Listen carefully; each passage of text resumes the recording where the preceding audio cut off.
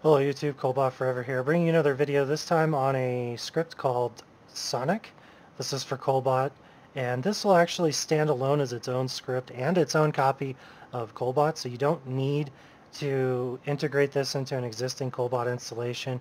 It works on its own, it's going to have its own folder, and it's going to work independently. Now, before I go any further, I want to make sure that you guys install these two dependencies, and that is Microsoft Visual C++ 2010, the x86 version, and also I would highly recommend you download the 2008 version, and also that's going to be the x86. All the links will be down in the description below. And lastly, Microsoft.NET Framework 4.0 or higher. If you're using Windows 10, I'm almost positive that this comes included. However, click it, download it, and try to install it anyway, just to make absolutely sure so that we can avoid problems in the future. Once you've done that, let me explain what this actually does. This script is for starting at level 1 and moving all the way to level 99 if you let it run long enough. It's going to pick up items, it's going to do all your stats, your skills, your waypoints, all that stuff is taken care of by the program itself, and that way you can do this at the beginning of ladder, or even if you're not playing ladder and you're just playing on Battle.net and you just want to go in and have it level up a character for you, this is actually quite possible with this program. It will do everything you need, and it will probably take quite a while as it's not particularly efficient. As I've said in older videos, Kolbot without teleport is kind of iffy. And last but not least, so far from what I see, this only works with a Blizzard sorceress. It is going to create a sorceress, and that sorceress will be a Blizzard sorceress. So keep all that in mind, and let's move forward with the installation. So the first thing we're going to want to do is click the clone or download from the GitHub link. Download the zip and extract it into whichever folder you wish. I named my folder Sonic, and here are the contents.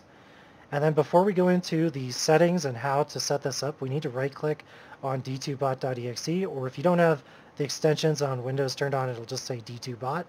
Go into compatibility, click Run this program in compatibility mode for Windows 7, and run this as administrator. Then you're going to hit Apply, and you're going to hit OK. Next, we need to go into D2BS, Kolbot, libs, and then finally into Sonic. And last but not least, settings. And this is where we're going to set up what we want our character name to be, which realm it's going to be on, whether or not it's going to be ladder, if it's going to be an expansion character, etc., etc. So the profile I believe you can leave on all, but I'm going to turn mine to Sonic, which is actually the default profile when you download this. If you want to make your own profile, just make sure that you put in the correct name for the profile name. Make sure that it's case sensitive as well. The account name, you can name it whatever you want. It doesn't really matter. Account name, let's do Dark Sonic. And then password I'll leave as the original password because I don't care. And the character name will also be Dark Sonic. This is where we need to change the realm. If you don't want Europe, you can plug in US East or Asia or whatever it is that you like best. Ladder I'm going to leave true, expansion true, hardcore no, and that is going to be all we need to do for this particular example. If you want to change any of these, just pay attention to what they are.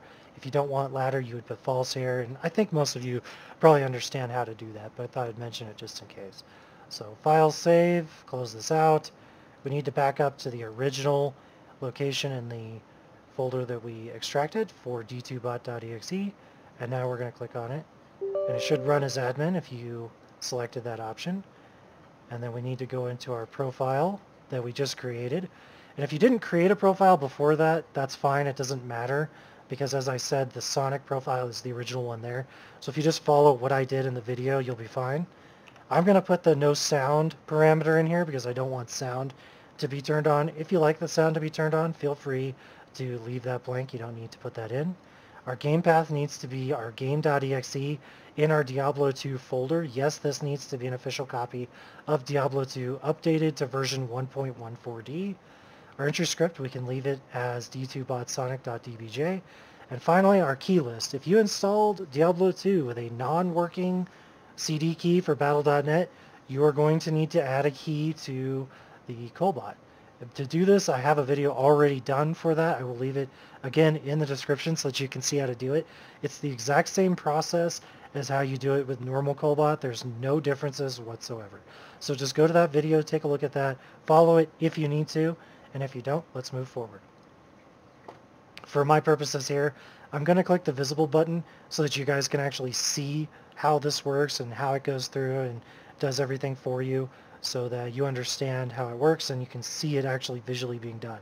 And the reason I didn't change anything over here other than, well, I didn't even change the profile name, I just left it as standard, but the reason I didn't change any of this is it's going to completely ignore everything that's over here and just do what you put in the settings.